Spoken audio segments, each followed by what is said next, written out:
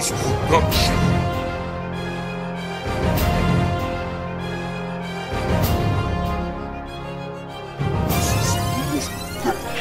I grew up in the streets, always packing heat. Smoking hella trees was the only life for me.